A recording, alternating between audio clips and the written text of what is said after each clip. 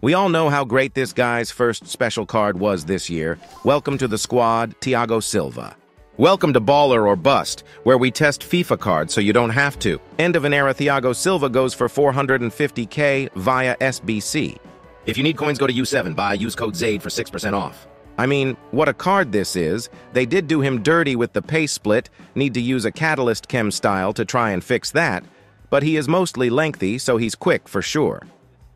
Anticipate Plus is a major W, it's the best defensive chem style, and on top of that he's got almost max defending and strength, as well as block intercept, bruiser, aerial, and jockey plus. I mean, can't really get much better than that, can you? He's got good defensive animations as well. The only annoying part about him defensively is that he's got high work rates, so sometimes he's a little too high up, but besides that, he's elite defensively. He's got power header plus with acrobatic, so he's very good offensively on corners. Almost max reactions and composure. No passing play styles, but solid stats, can play it out the back decently well. Also decent on the ball ability. Only 3-star weak foot is a little annoying, the pace split is tough, and I don't love the work rates, but defensively he's a monster. He's super quick, dominant, and great animations. Certainly a W.